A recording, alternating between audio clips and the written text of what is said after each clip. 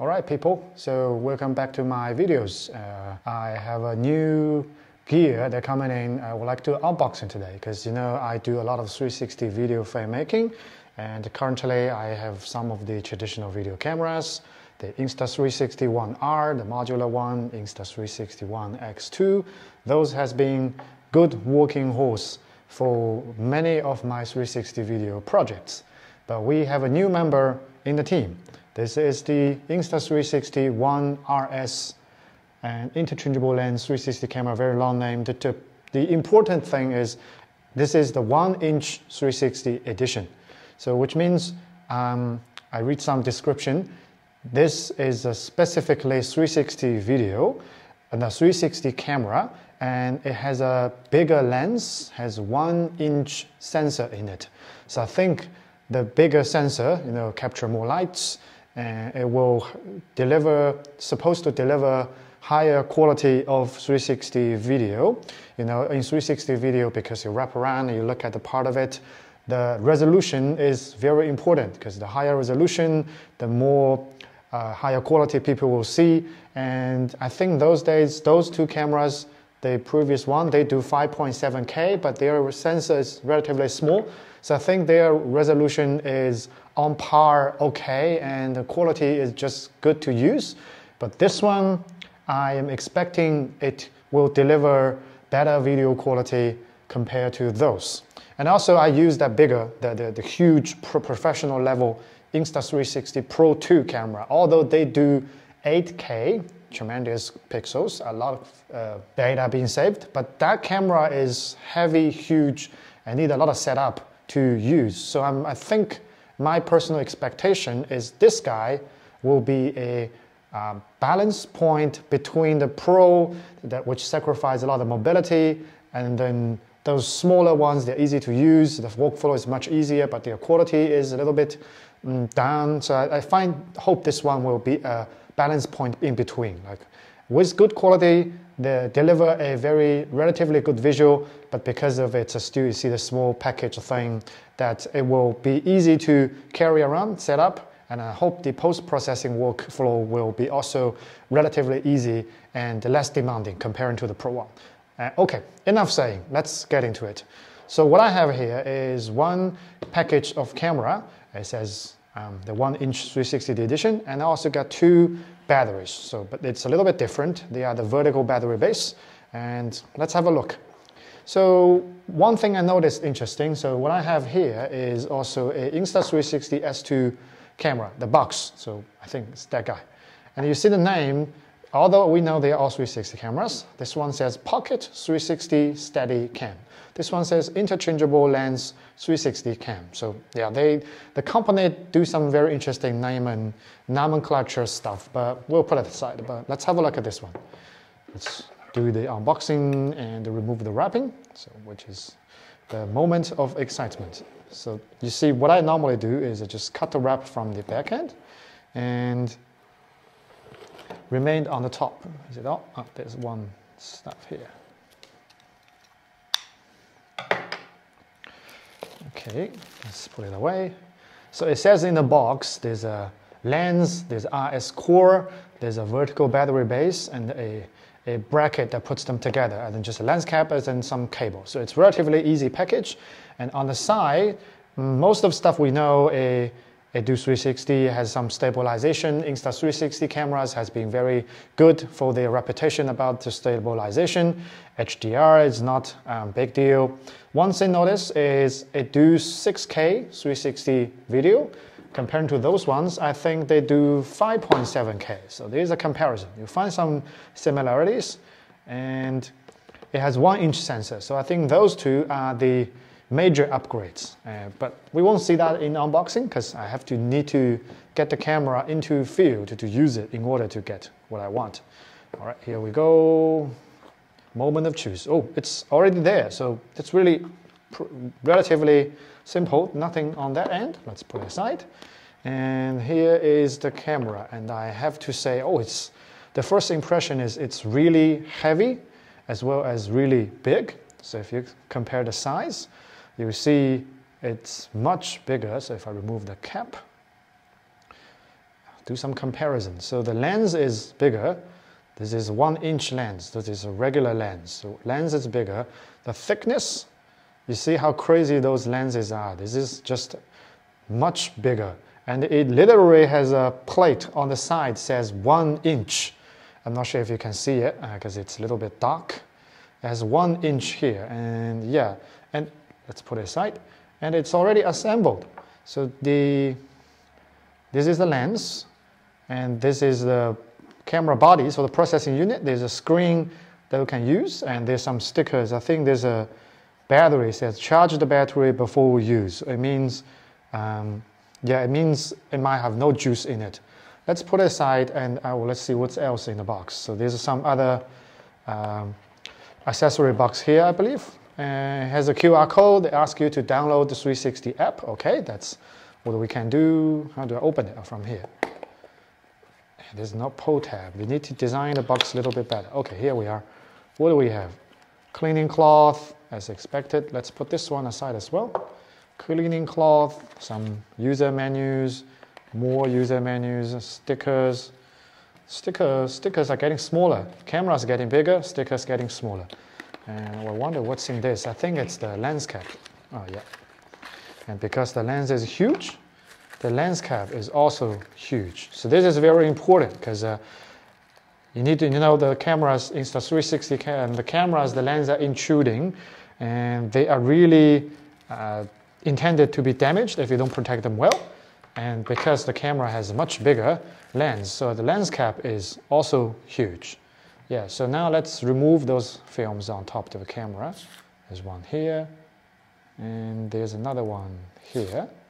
Yeah, the lenses are just unbelievable big, and instead, especially it's on such a small body. There's more film protective film here. Even these two plates have their own protective film. So it says flow state on one side and 1-inch CMOS sensors. It has some details. It says it's f2.2 and 6.52 millimeter focus lens equivalent. It looks like they are like a digital ink or some little screen. I hope they can be some screen because these are in the dead zone of the camera, and if they can display some extra information, that would be great. But no, they are just some plate. So there's some instruction about how to use the camera. So let's put the lens cap on. Man, this is really huge, and it's much hefty compared to other cameras. So there's some else thing there. Dehydrate, and that's the cable. And I noticed this interesting thing here. I think it's a lens cap. I'm not sure if it's a lens cap as a backup or it's an alternative towards the camera. So yeah, this is a lens cap. So for those you use 360 camera, especially One R, those are really going to really easy to be lost. So I think there's a cap here, and it says what it says. It says open this USB cover first, then disassemble the camera. Okay, but how do I open it? Okay, so this is the battery charging port. I'm not sure if you can see it. And in order to disassemble, I need to press those two things first, and the lens goes off. Okay, so it's actually modular. This is a lens module. I put it down, and this is the core. Let's see. Let's open the port and see if I can pull it out. Oh, there's also a 1/4 inch screw mount down on the bottom, so you don't need any other frame in order to attach it. Yeah. Interesting. No, I think the instruction is wrong. Oh, no. It's not very well designed, so making some... but how do I get this guy out? It's just so well assembled, and I don't see any way to pop it out. Is it popping out? I think it's moving out a little bit. Okay, let's see. It's so hard. So they designed it in a way that They didn't want people to disassemble. Yeah, they just slide it out. You see, it's a bracket, so it's just a bracket, and this is actually easy to disassemble. Ah, I see. So this is the core module from ONE RS, which is the upgrade of this guy, ONE R. So I'm not sure if they are exchangeable. I'm just gonna do a test later. Yeah, the regular thing, bottom, shutter button, the power button, display, and yeah, so that's where the lens cover, the cover is coming from. So they removed the waterproof cover from this guy. So in order to let this vertical base to directly go in it. So I think normally, you know, on R, the battery is on the underneath. So I think that's the reason. But I'm thinking that you don't have the port cover here, and there's no SD card in it at this moment. And in such direct connection, I'm not sure how much it is waterproof. That's the big question I have. Looks like there are some waterproof protection things and on some of the details. Yeah, and on the lens, on the bracket to hold them together, there are buttons that actually press into it, so directly press onto the core of RS module. That's a very, very interesting design. So theoretically, what they do is you just put this one on. I'm not sure which direction. I assume they are okay on both directions. Is that okay? Yeah, so this one goes in, and then the battery then also goes in which side. Yeah, so they're like stacking Legos. Okay, so let's look into a little bit more on the modular thing. So these are the modules of this 360 camera, as you can see. This little door, let's put it aside, don't lose it. And those things I don't need it now. I'll put it back to the box. And these two vertical batteries, we can look at the last. Or maybe just we can open one. So there's some stickers on the side. There's a lens cap. There's a lens cap. Okay. I think that's just a battery case. If I open this way, there's a little drawer. The battery has even more user menu comparing to the camera itself, which is interesting. So put it aside. Yeah, that's pretty much it. That's the battery, and this is just some frame. The battery is sealed in a plastic wrapping. I don't like them because they are not very user-friendly. Yeah, so it just goes out like that. And just put it away. Exactly same as this one, with just no instruction on it. So the mount is under the battery. USB-C charger, charging it. And then this is where power supply that goes to the camera. Not the camera, the body. Okay, so now let's look at some module thing. This is the 1-inch version. I'll put this one aside as well, those things. And you know this is the ONE R, so we don't have the upgraded version. It's the original modular ONE R. So it has the battery, its body, as well as the lens. This is also having a 360 module on it, because we have the other 4K GoPro-like module, but not in here. So the battery goes down like this. Someone didn't clean it very well last time, using in some sandy or maybe on the beach. So the module just goes off like that. And I wonder, are they interchangeable? So this is ONE S, so if you can see, there's ONE RS, this is ONE R. A little bit upgrade, I heard. So can they just go in like that? Oh, they can.